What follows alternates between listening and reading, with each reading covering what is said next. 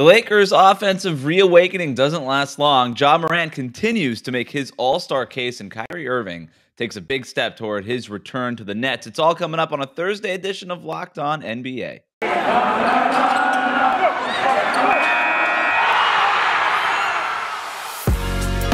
You are Locked On NBA, your daily NBA podcast.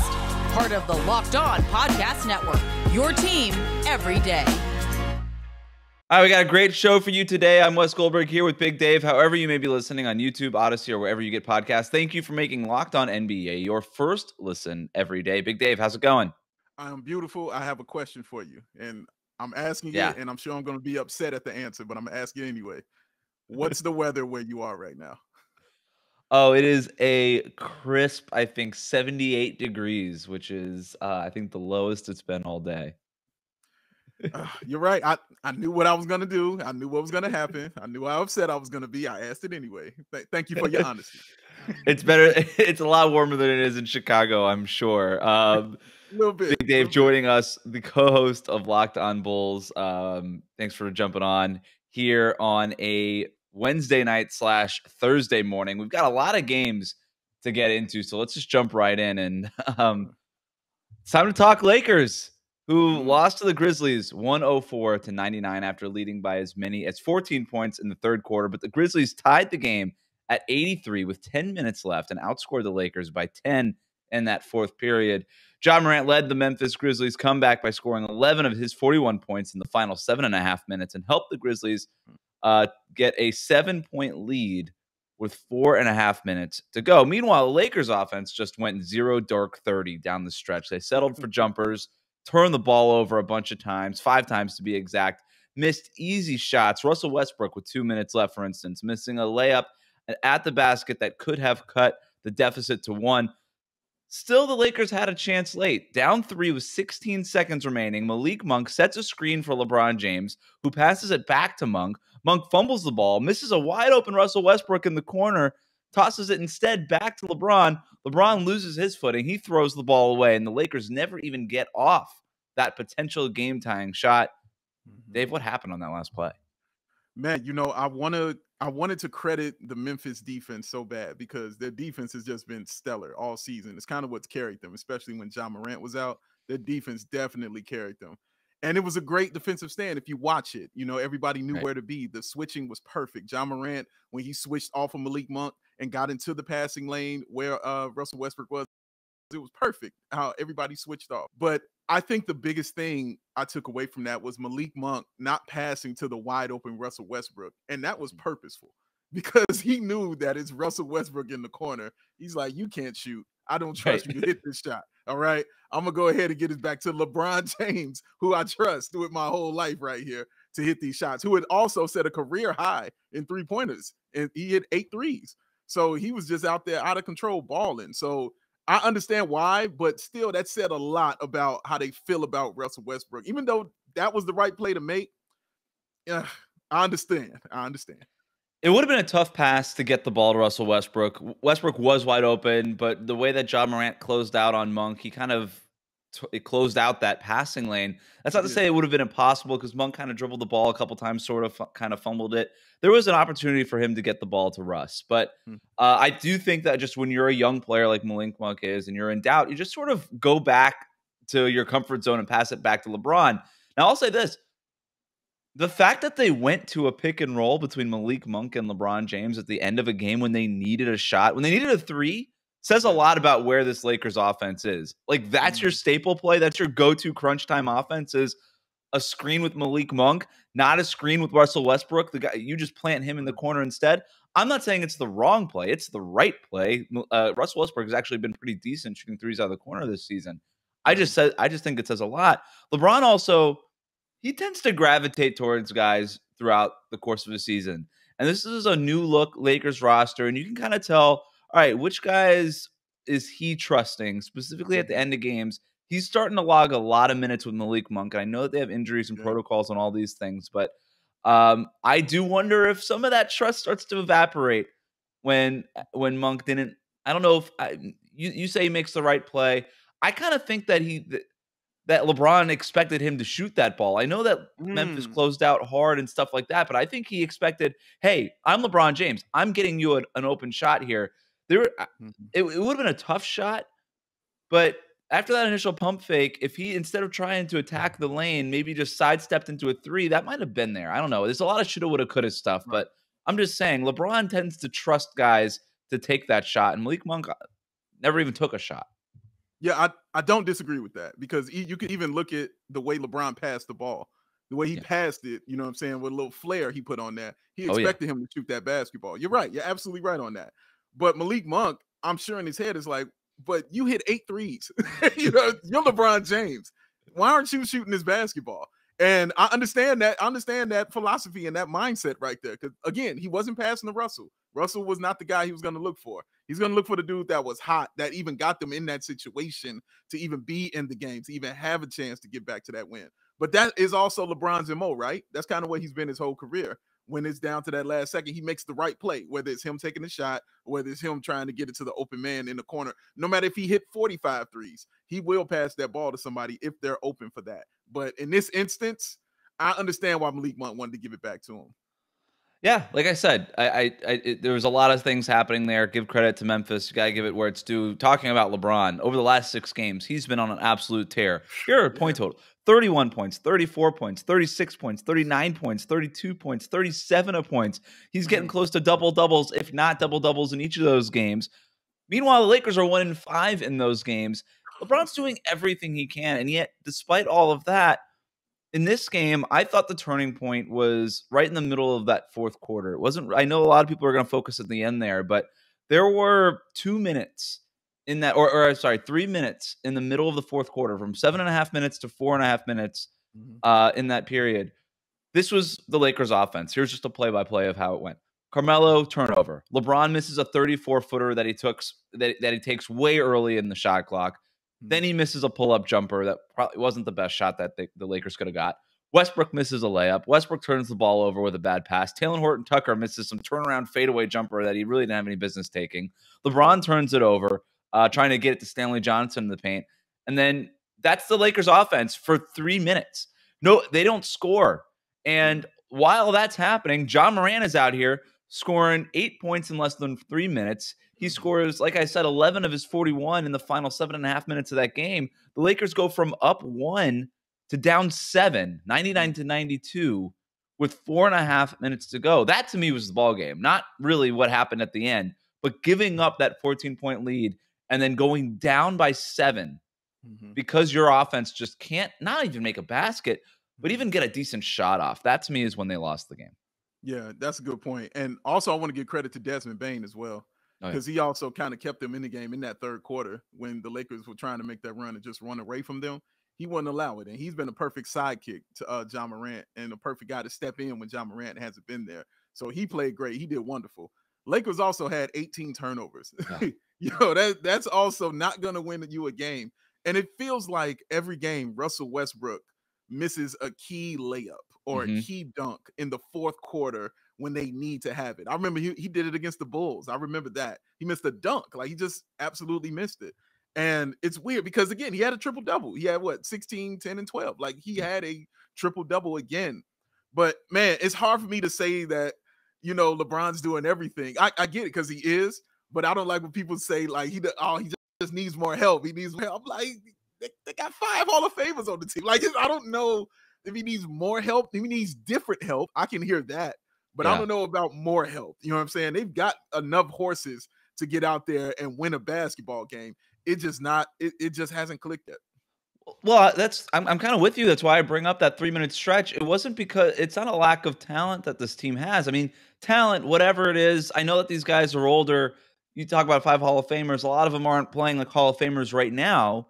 Fair. But they should know how to get a decent shot on offense. They've been in the league long enough, and it just feels like so often they're just I don't know, not interested in trying to get a good shot. And yeah, LeBron made 8 3-pointers, but there's a lot of games where he's just settling for threes. There's a lot of he's making them these last 6 games, as made obvious by those point totals. But I don't know. It just, you watch these Lakers games, and especially late in these games, it's like, do you even care about trying to get a good shot, or are you just sort of just gonna be lazy and just settle for jumpers every single time down and just say, you know what? Hopefully we make them tonight. And if we don't, no big deal. I don't know. You mentioned Ja Morant. Let's talk Ja Morant. He's obviously having a career season, but it's starting to force a conversation about where he ranks among the league's top point guards. Do you think that Morant belongs in that conversation? Oh, absolutely. He belongs in that conversation. You know, I laugh now when I think about when he came back from the injury and fans were like, I think we should trade him. I think we should let go of this guy. Because remember, Memphis was winning. They were playing very well and winning games. And I'm like, why is that a detriment to Ja Morant? Because his team is good. I don't understand how that works. But Ja came back and he got reacclimated. This is his second 40-10 performance against the Lakers. His second one. All right. Like, the dude is special, like with a capital S.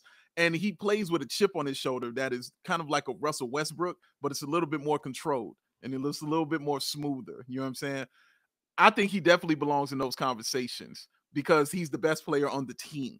Like, not only is he going to be in those conversations, he's going to be in conversations when they start talking about handing out hardware at the end of the year. I'm not saying he's going to win or even going to be top 5, top 10 or anything like that, but he's going to be in those conversations just because of where I think Memphis will be. And a lot of that will be because of his play and what he does. So, yeah, that's one of those conversations about best point guards in the league. Yeah, he's in it for sure.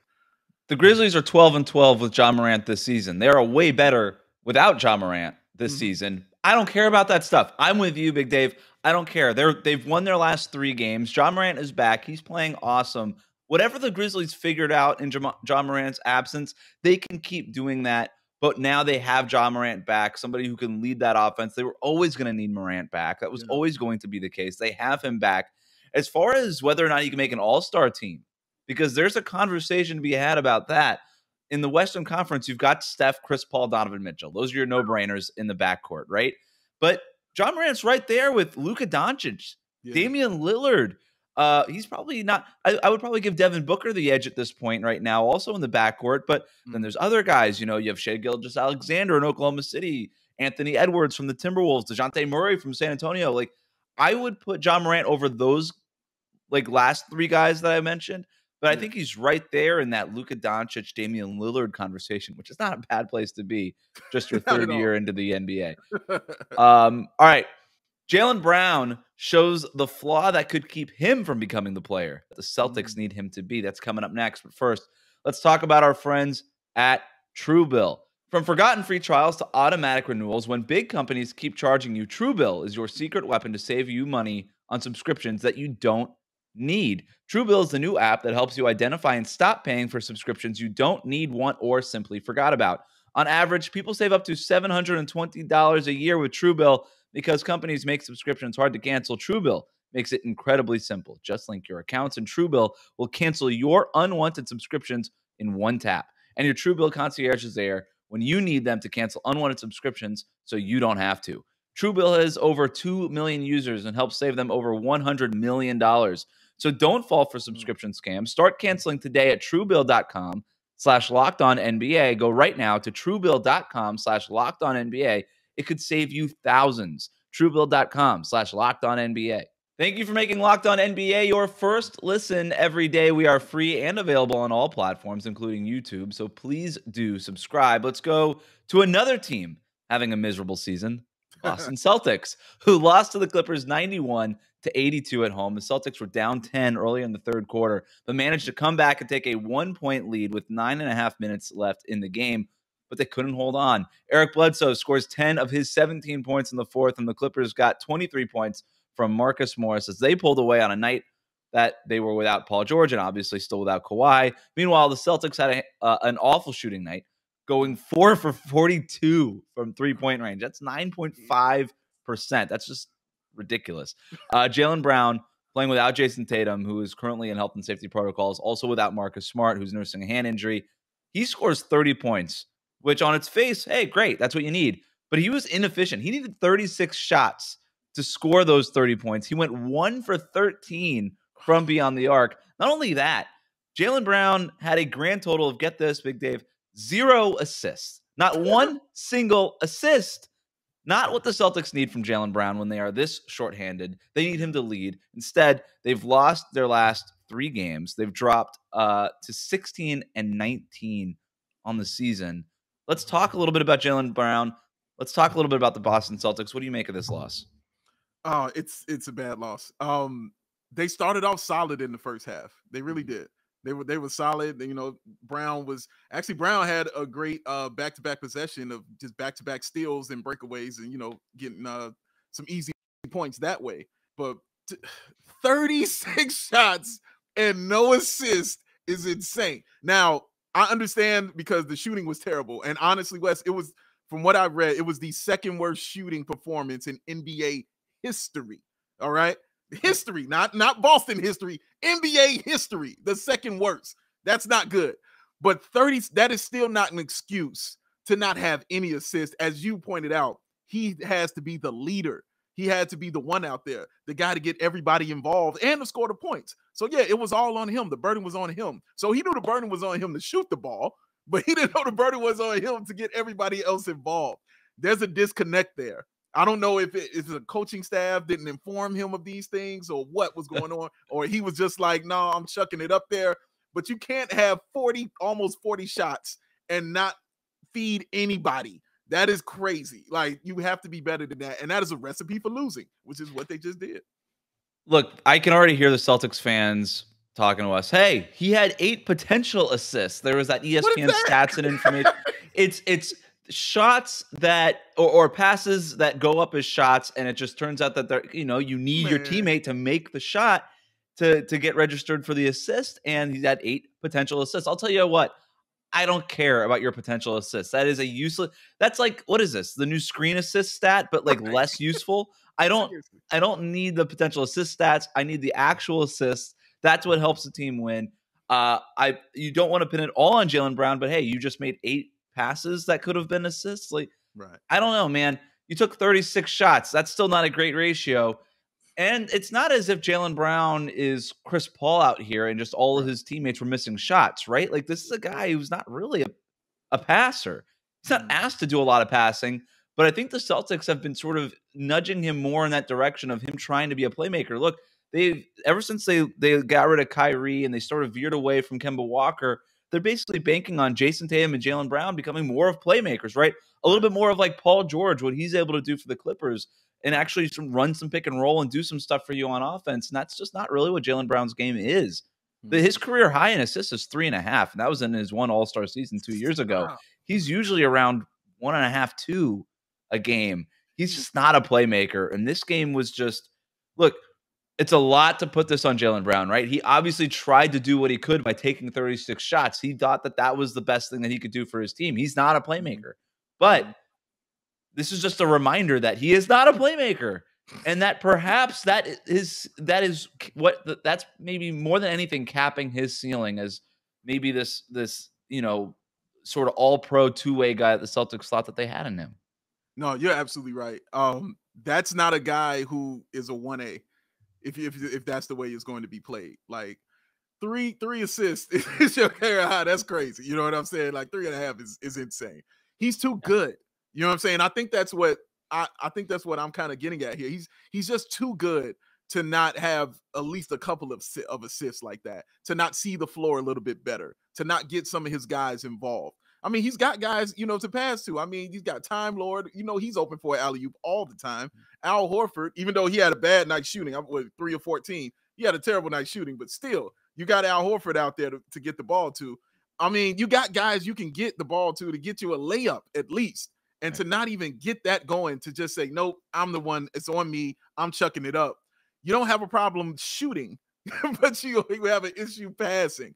It's something there, man. Like, you're right. I don't want to put this all on him. You're right. It's tough but when you're the guy taking 36 shots, you're the person that I'm going to look at. You're the person that we immediately are going straight to. And you're the 1A in this instance. So as much as you can get all the fanfare and love when you win and do something, wonderful, you got to take it when it's 2, man. Like, the second worst performance in NBA history, and you were the guy leading that team. That's tough, man. It's tough. Let's get to some other scores from around the league. The Mavericks at the Kings in Sacramento, where Chikezie Metu hits a buzzer-beating 3 to beat the Mavericks 95-94. During a back-and-forth fourth quarter, the Kings were down 2 with 30 seconds left. and put the ball in Harrison Barnes' hands. He makes this beautiful spin move to get right to the basket, misses the wide open layup, but Sacramento gets another chance after forcing a 24-second violation on the Mavericks, who were still without Luka Doncic, by the way, still in protocols. Alvin Gentry draws up the play. De'Aaron Fox drives into the lane, kicks out to an open Metu in the corner, who makes his third three-pointer of the game. This from Metu, who is 3 for 21 from three-point range in his previous 6 games, but none bigger than this one. What did you think of that final play, Dave? Man, I called him Met Who because I didn't know who that dude was, honestly. I was like, who is this cat? And you know what's wild is I love the Sacramento Kings. They're one of my favorite teams to watch on League Pass, honestly. I'm a huge De'Aaron Fox fan. He's like one of my guys. I love De'Aaron Fox. I love Tyrese Halliburton. The new guy, Davion Mitchell, that they have is going to be a stud, especially defensively. Like, and him getting a three-point shot, he was solid offensively as well in this game. But him getting that as well, he's going to be a problem in the future, man. I am happy that it seems like it's some chemistry forming on this team because it didn't seem like that when, Luke Walton was going along. And maybe Alvin Gentry kicked him in the pants a little bit when he said, I've in my 34 years of coaching, I've never been more disappointed in a team. He said that a few games ago. Well, it seems to have ignited them, somewhat. And they came out and they played tough. I mean, I give credit to the Mavericks. As you said, they played without Luka, but Brunson in that third quarter went crazy. Like, Brunson was on a roll, and he's the reason they even got back into that game because he went on a serious roll in that third quarter. He did a great job. Porzingis finally started scoring the bucket. He didn't really score until, the second half. He only what 2 points in the first half, if I'm not mistaken. So, shout out to them because they played tough. Even without Luka, Dallas still played a little bit tough. But man, Sacramento, they're always that team that's right there. You know what I'm saying? On the cusp, maybe we could get into a play-in game, something, and then, the ring breaks and then they fall to the ground, and they don't do it like that, man. But kudos to them for pulling this one out because, man, that was a great play that they drew up at the end for him to get to the bucket, kicked it. I mean, he was wide open. He had time to make pancakes and everything, man. It was a great shot. 2 games in a row they've won. Only a half game out of the play-in tournament. So, I don't know. Maybe something brewing in Sacramento. Maybe you'll be able to watch your team play a little bit more. Let's go to New York, where Alec Burks scored 34 points to lead a huge night from the Knicks bench in a 94-85 win over the Pistons. With the starters not playing well, which has sort of been a trend for the Knicks this season, Tom Thibodeau rode his second unit in the fourth quarter when Burks scored 19 of his points, and New York outscored Detroit 30-14. to get the win. And all the Knicks bench outscores the Pistons bench 65-7. I'll say that one more time. The Knicks bench outscored the Pistons bench 65-7, a needed boost with Julius Randle being limited to 5 points. In Indiana, the Hornets beat the Pacers 116-108 thanks to a season-high 35 points from Terry Rozier and a near triple-double from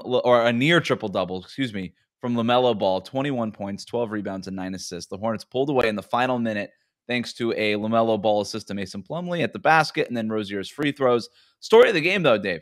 It was a Star Wars night in Indianapolis, and Miles Turner shows up in a full Darth Vader costume, complete with 2 stormtroopers. You can't lose a game when you show up dressed like Darth Vader.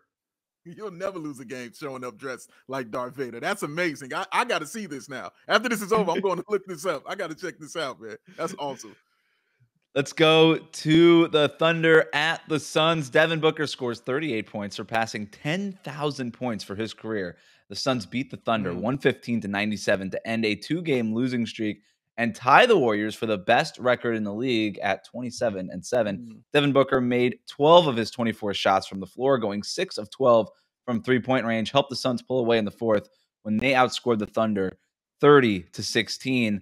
The Bulls won their 5th straight game with a 131-117 win over the Hawks. Zach LaVine scores 25 points against the Hawks, who were missing 15 players due to health and safety protocols and injuries. They did have Trae Young. He scores 26 points in the game. However, Atlanta really never had a chance after Chicago's 18-1 run that gave the Bulls a 21-point lead at halftime. Chicago also got contributions from Nikola Vucevic, 16 points, 20 rebounds. DeMar DeRozan, 20 points. Big Dave, what do you make of the Bulls' win streak at 5 games now? It's amazing to watch. I'm not a guy who usually takes it game by game. You know, I grew up watching Jordan's Bulls. I'm used to saying, let's just get to the playoffs and then we'll watch it. But knowing that we haven't dealt with this in about 4 or 5 years, I haven't seen a good basketball team. I'm taking this game by game and enjoying every single second of it because I haven't so long. It's been amazing to watch. Honestly, it's been so much fun to watch. 5 games in a row. I can't even tell you the last time they won 5 games in a row. Mirotic was here. Chris Dunn was still here. They went on like a 7-game winning streak. It's been a long time. Okay, so this is fun to watch. They look real serious, like, and real for real. And that's the thing that I like the most. They're not just playing around, man. This is a serious team. They're a game out of first place. Yeah, you know, bro. they've been in that top 3, top 4 in the East all season long. They're a game out of first place behind, of course, the Brooklyn Nets. With 2 wins against the Nets. 2 wins against the Nets. Let's go to our final game here. Led by the Rudies, the Utah Jazz beat the Blazers 120-105. Rudy Gobert, 22 points and 14 rebounds. Rudy Gay, 21 points off the bench. They take care of the Blazers. Damian Lillard, Norman Powell, they each finished with 32 points, but that wasn't enough. They didn't get enough help. Utah has now won, like Chicago, 5 straight games. They're 25-9 now, 2 games behind the Warriors and the Suns in the Western Conference standings. And finally, Tuesday saw the NBA's 10th postponed game of the season as the Miami Heat's game in San Antonio was called off due to the Heat not being able to meet the league-required 8 players. Miami is missing 12 players due to protocols and injuries. They are expected to be able to play Friday night in Houston when Kyle Lowry is expected to clear protocols and Jimmy Butler is expected to return from a right ankle sprain. All right, coming up, Kyrie Irving practiced for the first time with the Nets this season, but don't expect him to be making a difference anytime soon.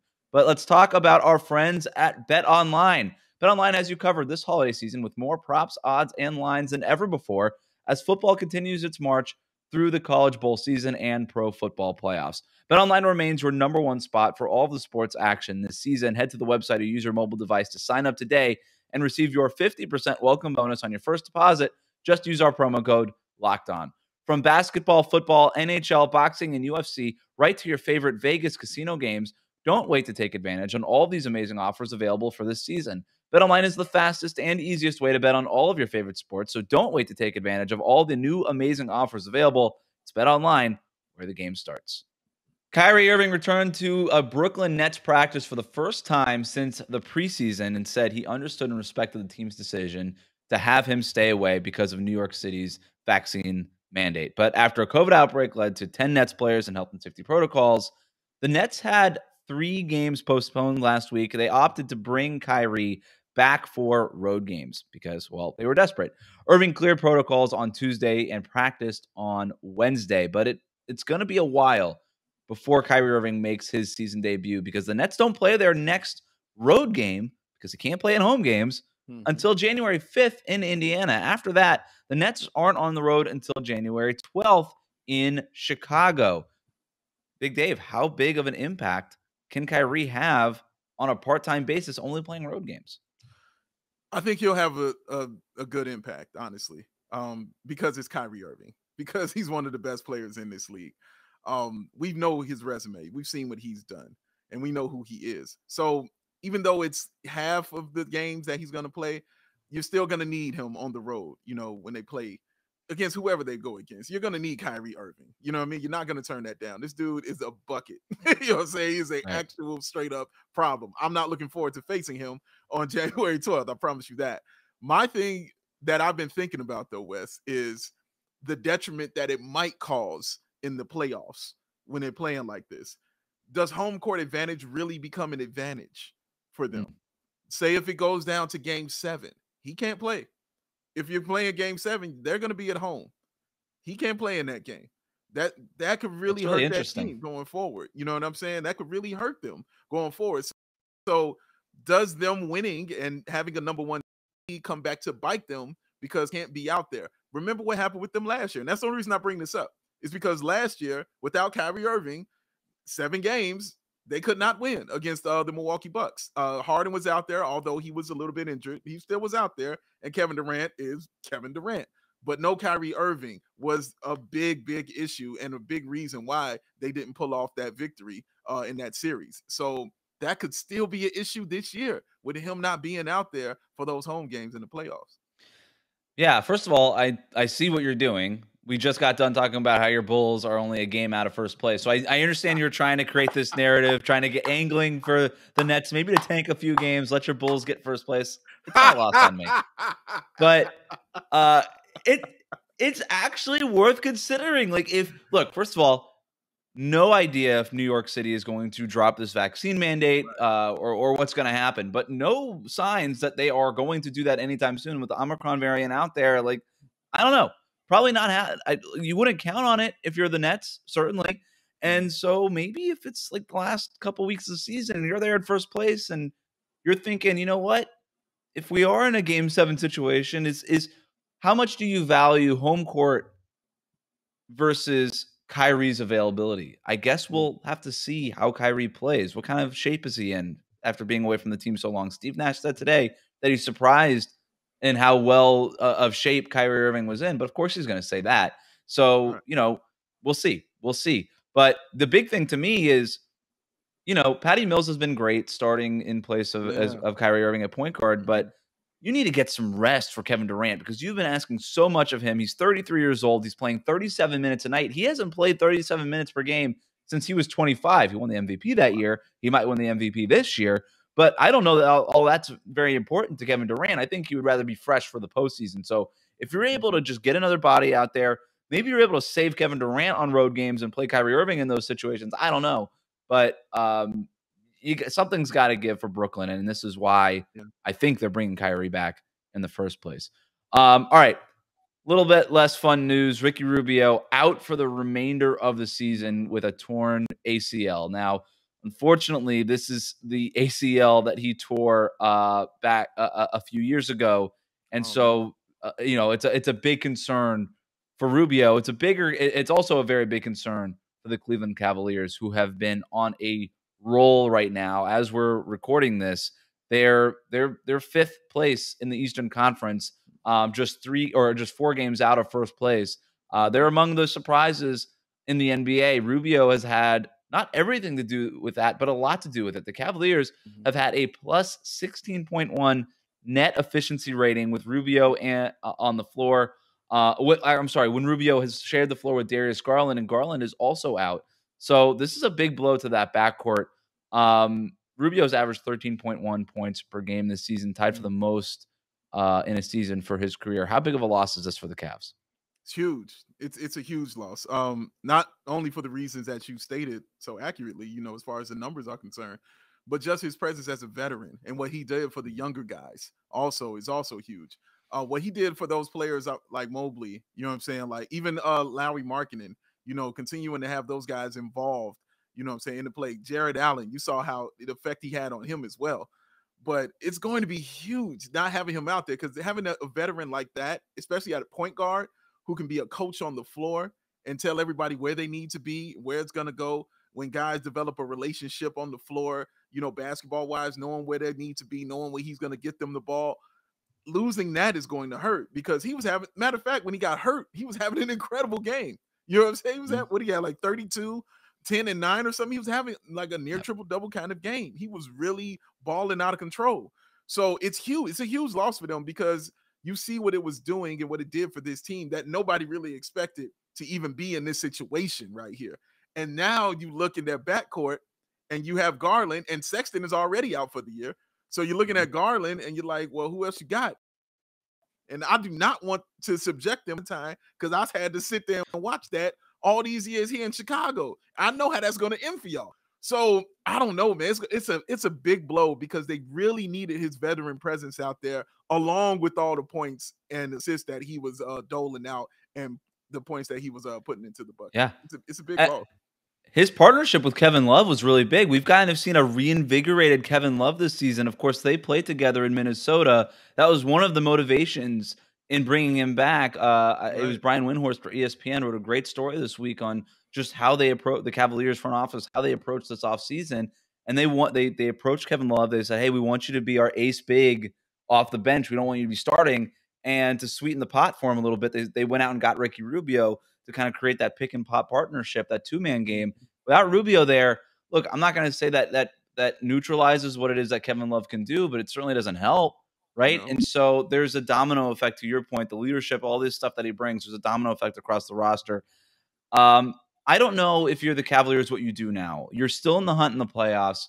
You're not a realistic title contender, so you don't want to jump the gun and make some sort of silly win now move, like trade a future piece to try to go get a veteran point guard now. But I think it's a position that you could try to address because without Garland, or I'm sorry, without Sexton already for the rest of the season, without Rubio, with Garland, dealing with his thing right now, I just think you need somebody there for some depth. But I don't really know what kind of move is out there for them. I guess we'll see. All right. That's a wrap for us today. Remember to subscribe to new episodes of Locked On NBA wherever you listen to the podcast for 30 minutes of the NBA's top stories every day. You can find me over at Locked On Eden, Big Dave over at Locked On Bulls. Thanks for making Locked On NBA your first listen every day. Now make your second listen Locked On Bets, your daily one-stop shop for all of your gambling needs. It's free. It's available on all platforms. Happy New Year, Dave. Happy New Year to you too, Wes.